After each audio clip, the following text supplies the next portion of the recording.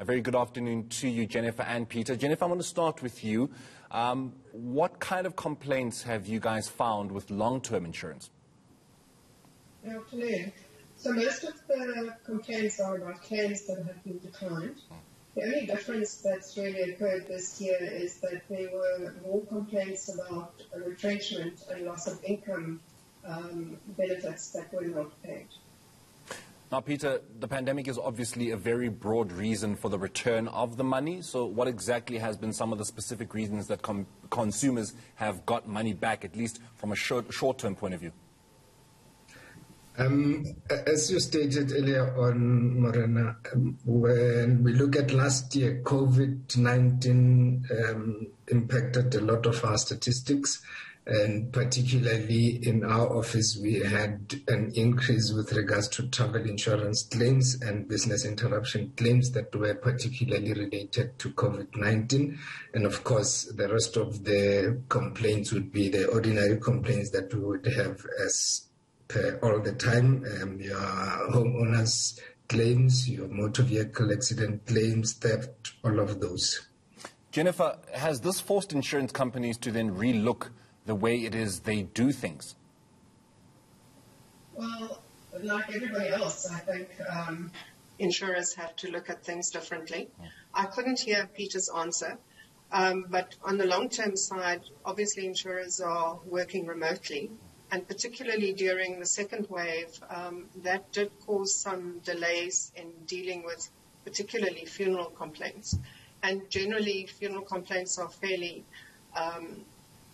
urgent because you have to bury the person, and particularly during COVID, you had to bury people very quickly.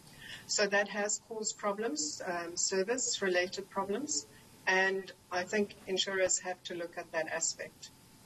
Obviously, we're about just over a year into this lockdown, into this pandemic. It is still causing a great deal of chaos and havoc in the South African society. But have insurance companies in some way found a way to deal with these issues a little easier, or is it just continuing to get worse, of course, as people continue to die and as we're dealing with third waves and different variants and such?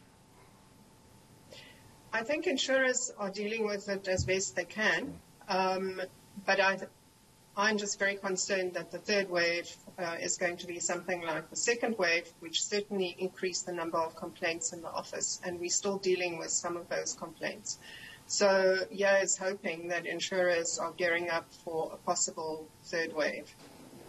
Peter, with short-term insurance, I mean, I wouldn't want to assume that it doesn't have to pay too much as with long-term insurance. But what kinds of amounts are we talking here in terms of the 300 million in total that has had to go back? Is it contributing largely to it, or it's just a smaller amount? Compared to the OLT hours is slightly smaller, and that is purely because on average your life policies, for example, will tend to have larger values compared to your short-term insurance claims. And our contribution to that total figure is 120 million, which was an increase on last year's figures of approximately 20%. Is there an expectation, Peter, that this could get worse as this pandemic continues to go on? Because obviously experts are talking about how we could be in this particular situation with the pandemic for quite some time now. I'm talking about a year, perhaps even two to go.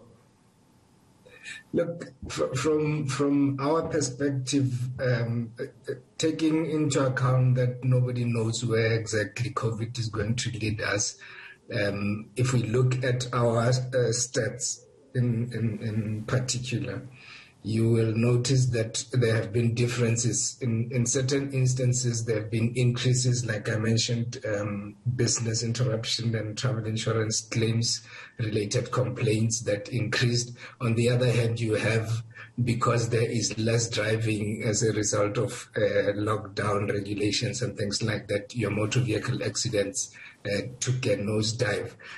For example, again, if you think of home contents claims, because people are spending more time at home, your burglary and theft claims reduced as well. So it's a mixed bag depending on the particular aspect that one would be looking at.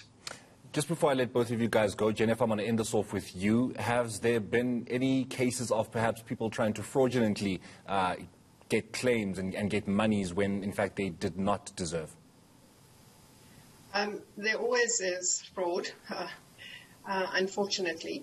And not all those fraudulent complaints or claims come to our office, but there have been instances where insurers have refused claims on the basis of fraud.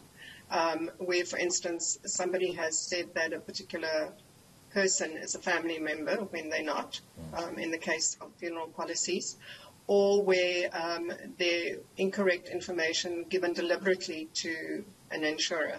So there are cases of fraud. Not all of those land up in our office. Of course.